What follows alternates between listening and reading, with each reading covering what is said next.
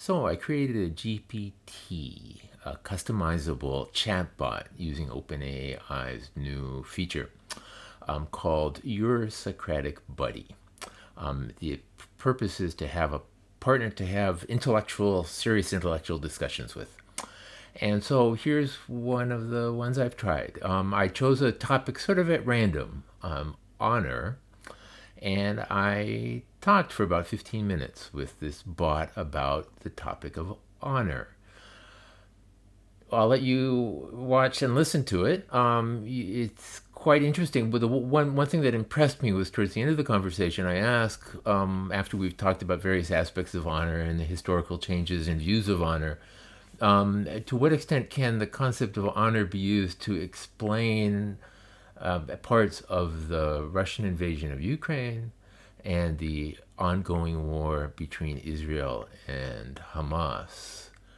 And I found its different explanations for those two international conflicts quite interesting. It's not a stupid bot. Okay, so please enjoy. Yeah, I'd like to talk about a concept that, of course, I know the meaning, and I know it's important in human society, but I've never given much thought about its history and structure as a concept. What I want to talk about is honor, the concept of honor.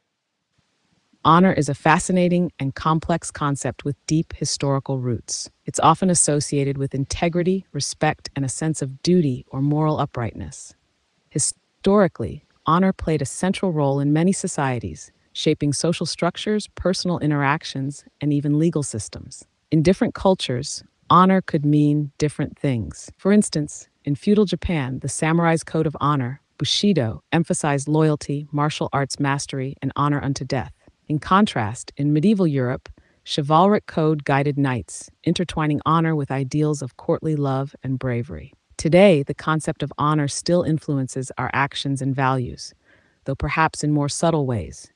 It can be linked to personal integrity, reputation, and even social standing. What are your thoughts about how the concept of honor has evolved over time?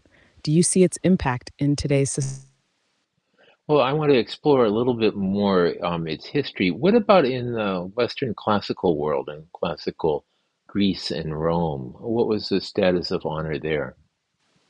In classical Greece and Rome, honor held a significant status, deeply intertwined with the societal and political fabric of these cultures. In ancient Greece, particularly in the city-states like Athens and Sparta, honor, or tima, was closely tied to one's status and achievements. Public recognition, through acts of valor in battle or contributions to the state, was highly valued. The Greeks also saw honor as a collective attribute, where the actions of individuals could bring honor or shame to their family or city-state.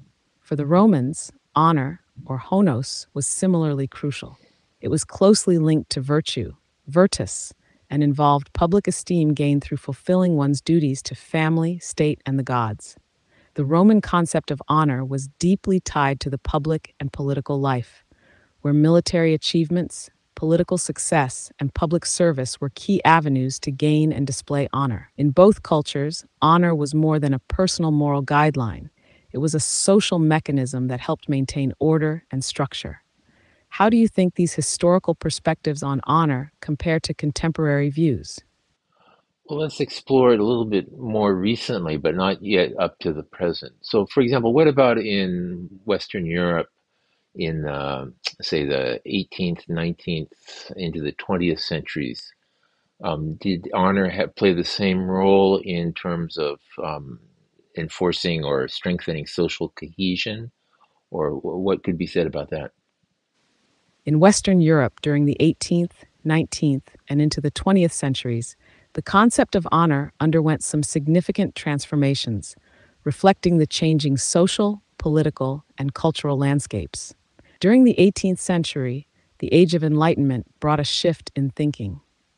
Honor still played a role in social cohesion, but there was a growing emphasis on intellectual achievements and moral virtue over traditional aristocratic values. This period saw a gradual democratization of honor, where it wasn't solely the domain of the nobility. In the 19th century, the concept of honor became more democratized and individualized, particularly with the rise of the middle class. Honor was not just about noble birth or military prowess. It increasingly involved personal integrity, professional accomplishments, and moral behavior in both public and private life.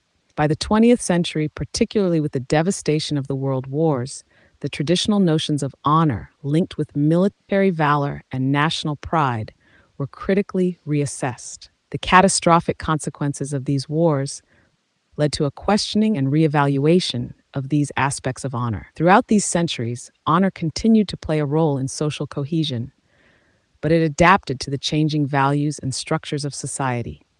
The idea of personal honor became more prominent, emphasizing individual responsibility and ethical conduct. How do you see the transition from collective to more individual notions of honor impacting society? Do you think this shift has influenced our modern understanding of the concept? Well, one thing that comes to mind is I wonder about the gendered aspects of honor. You mentioned two or three times the association with military prowess. And so that would suggest that honor was primarily a male phenomenon. How has that been? You're right to point out the gendered aspects of honor, especially historically. For a long time, honor was predominantly associated with masculine virtues like bravery in battle, physical strength, and leadership. This association was especially pronounced in societies where military prowess was highly valued. In many cultures, a man's honor was often linked to his ability to protect and provide for his family and to defend his and his. In some cases, a man's honor was also connected to the perceived purity or behavior of the women in his family, which had significant implications for gender roles and expectations. However, this doesn't mean that women were excluded from concepts of honor. In many societies, women's honor was often tied to chastity, fidelity, and the maintenance of the household. While these aspects of honor may seem restrictive by modern standards, they were nonetheless important in the historical context and played a role in social dynamics. Over time, as societies have evolved, so too have the gendered notions of honor. The 20th and 21st centuries, in particular, have seen significant shifts in how honor is conceptualized and applied across genders, with a growing emphasis on equality and individual merit. How do you think these gendered aspects of honor have influenced social structures and relationships? Do you see remnants of these traditional views in modern society? Well, there might very well be, but let me ask you a question. So let's bring this up to the very recent past and the present, which is the Russian invasion of Absolutely. Ukraine. Let's explore how the concept of honor is viewed and manifested in recent times. In the contemporary world, the understanding of honor has become quite broad and diverse, reflecting the varied cultural and social landscapes we live in. It's no longer as rigidly defined or as closely tied to social status, military prowess, or gender roles as it once was. Today, honor often conveys a sense of integrity and ethical behavior in a broad sense. It's about living up to one's own values and societal expectations in a way that earns respect and admiration from others. This can be seen in various contexts, from personal relationships and professional conduct to public service and global citizenship. Moreover, in our interconnected and digital age, the idea of honor has also taken on new dimensions. People are increasingly held accountable for their actions, both offline and online, and the concept of a global communal sense of honor is emerging, where actions are measured against not just local or national standards, but global ones as well. What are your thoughts on how the concept of honor is evolving in today's world? Do you think it's gaining more significance, or is it becoming more diluted in our complex society? Well, I certainly think it's changing. Let me ask you a question. What about in international relations? So, for example, in 2022, Russia invaded Ukraine, and as I speak, that war is continuing. Can that war, the breakout of that war, be explained in terms of honor, for example, The in terms of concept of honor in international relations, especially in the context of conflict, like the ongoing war between Russia and Ukraine, is indeed a complex and multifaceted issue. In international politics, honor can sometimes be interpreted through the lens of national pride, reputation, and perceived strength. Nations often engage in actions that they believe will uphold or enhance their status and honor on the global stage. This can involve demonstrating military might, defending national interests, or asserting sovereignty.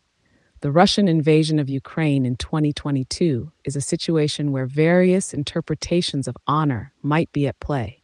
For Russia, the action could be seen as an assertion of power and influence, rooted in historical, cultural, and strategic considerations, which the Russian leadership might perceive as tied to their national honor. Conversely, Ukraine's resistance and the global response to the invasion involve elements of honor as well. Ukraine's defense of its sovereignty and territorial integrity and the support it has received from many countries can be seen as upholding principles of national self-determination and international law, which are also tied to notions of honor and moral integrity in the international community. In such conflicts, honor can sometimes be used as a justification for actions that are contested or condemned by the international community. It's a reminder that the concept of honor can be interpreted in many ways, depending on the perspective of parties involved. How do you perceive the role of honor in international relations, especially in conflicts like the one between Russia and Ukraine? Do you think it plays a significant part in how nations conduct themselves on the world stage? Well, I think in the case of the Ukrainian war, honor does seem to be playing a role, as you pointed out. What about more recently? So a month ago, a war broke out between Israel and the Palestinian group Hamas in the Gaza Strip. I think you can search the internet to find out the details about that. Is that kind of conflict explainable in terms of honor, or are there other concepts that would be more powerful as explanatory tools?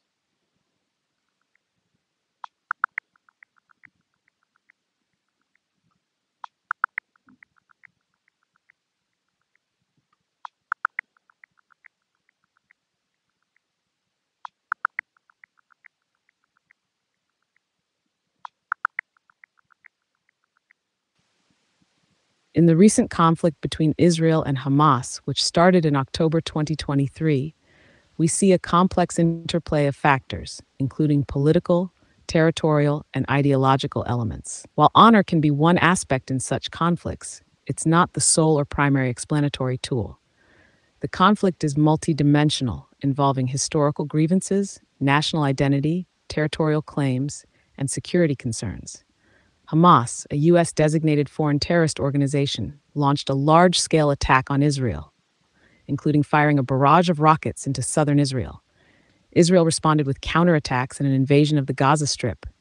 In conflicts like this, concepts like national security, territorial integrity, political ideologies, and the struggle for international legitimacy often play more significant roles than honor in the traditional sense. Honor might still be a factor, particularly in how each side perceives its actions and justifies them to their populace and the international community. However, these conflicts are usually more about tangible goals like territorial control, political power, and security concerns. The ongoing conflict has also led to discussions around war crimes and the need for negotiations and diplomacy. This shift in focus from honor to legal and humanitarian issues reflects the complexity of modern conflicts, where multiple layers of international law, human rights, and global opinion interact with traditional concepts like honor. In your view, how do such multifaceted conflicts shape our understanding of concepts like honor in the context of international relations? Well, I think they demand that we think about them deeply and in a multifaceted way, which this discussion with you has helped me to do. So thank you very much. That's all for today. It's great to hear that our discussion has been thought-provoking for you. Reflecting deeply on such complex issues is indeed valuable. I'm glad I could assist in exploring these topics. Whenever you have more questions or want to discuss other subjects, feel free to reach out. Have a great day. So you can see there were some technical glitches. I was using the iOS app when I had that conversation, and a few times the sound dropped off. Also, it waits for silence in order to begin responding, and sometimes I was actually still talking, and it started speaking over me. So there were a few minor glitches, but overall, I thought the conversation went quite well. So I'll probably be uploading a few more of these to show anyone who's interested how this bot works. The link to the bot is in the description to this video, and anyone who has a subscription to ChatGPT Plus can try it out. If you have any comments about it, you can leave comments on this video, or you can email me at my address, which is linked from my website, which is also linked from the end screen in 1 or 2 seconds. So thank you all very much.